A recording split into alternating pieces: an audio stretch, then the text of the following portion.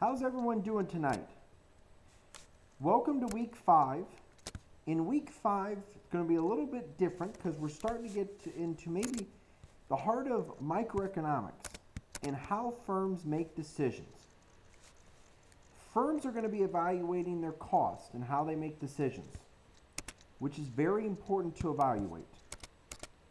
So for this week, we're going to look at the profit maximizing behavior of firms, how they evaluate their short-run, long-run costs, and the decisions that they have to make.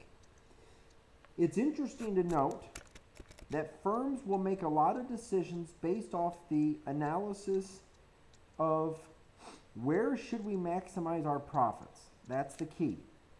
And they do it by evaluating how many workers to hire, what does our cost look like, what's our revenue look like. Those challenges right there are very important to note in what the actual firm should hire based on what these people actually produce. So the first key term that we look at is profit. Profit is looking at total revenue minus total cost. Now the total revenue is price times quantity. What each worker brings in, what each firm brings in minus the total cost. Now, the total cost to produce a product includes both your variable and fixed cost. And we'll get into what a variable and fixed cost is. But a lot of people get confused when they state they want to maximize their total revenue. That will not allow you to maximize your total profit.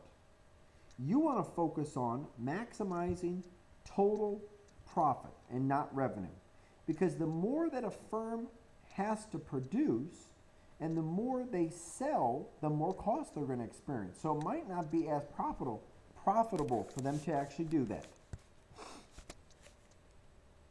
Now, total cost is a little bit different. Total cost is going to be looking at fixed and variable cost. A fixed cost is a cost that can't be changed. Examples of fixed cost are rent, things like that. Variable costs are costs that always can change. Examples of variable cost are the cost of materials, the workers to produce these products. Those are actual variable costs. When we look at variable costs, you'll notice that firms will struggle to control their variable costs. But the problem is they can't really control their fixed cost if they have a high fixed cost.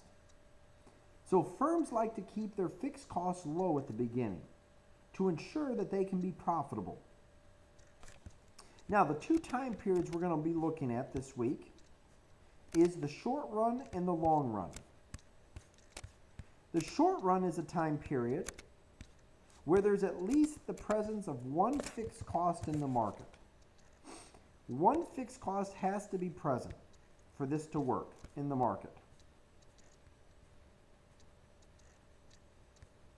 Now, variable cost, the long run is looking at where all variable costs exist.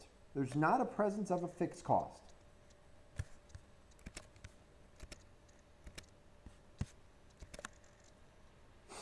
Now, for this week, you're going to be focusing on really looking at how firms maximize their behavior.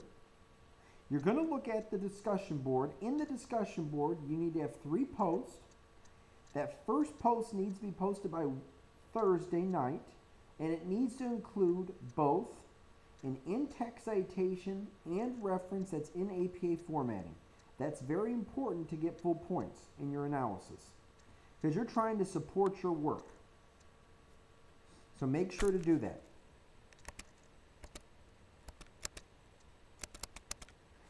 Now, when you look at these tables that you're going to see, make sure to look at the tables and evaluate what each column is trying to represent. You're going to have a production function, and you're going to have the total cost column. You're going to have 2 different tables basically to look at. You want to look at both of them differently. Production function is looking at what people or individuals produce, okay, in a firm. The cost function is looking at the various costs that a firm experiences. So those are two different things that you're going to have to evaluate. Now, if you have any questions, please let me know. But I look forward to all your effort, and I look forward to a good discussion.